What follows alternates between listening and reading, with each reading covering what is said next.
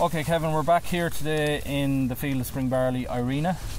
That's right. Yep. Yeah. Fungicide has worked well. It's a big mildew year in crops. Irina would not be the most prone.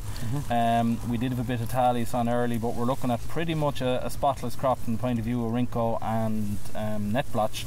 And our programme was 0.6 of proline with a litre of Trioris, and we're pretty much ready now whenever you can get to the field to follow in with 0.4 of proline and a litre of Credo. Again, same principle for spring barley as winter.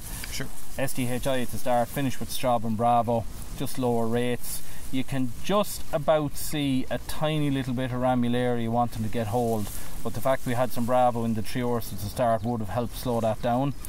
As would be typical of Irina, it can often be a slightly sickly looking variety next to things like Planet. It's pale in its nature.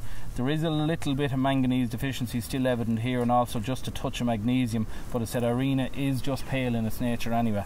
Small little bit of BYDV fleck through it as well, as is characteristic this year.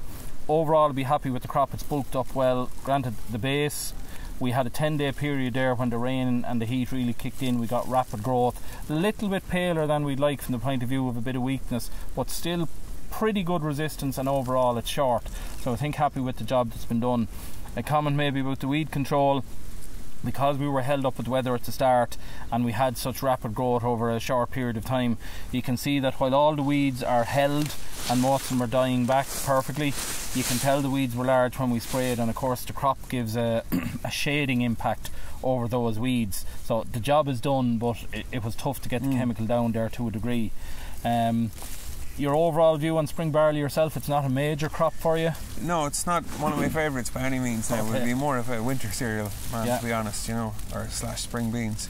But I mean, look, as a crop, it has a place in our rotation, and I mean, look, it's not a bad crop. It's amazing to think that the awns are just peeping out here now as we're here today. So, I mean, you know, it'll be a mighty sight here in 10 days' time. But I mean, look, I mean, a lot of BYDV about this year. Frustrating. But it is something that would worry me now for the future.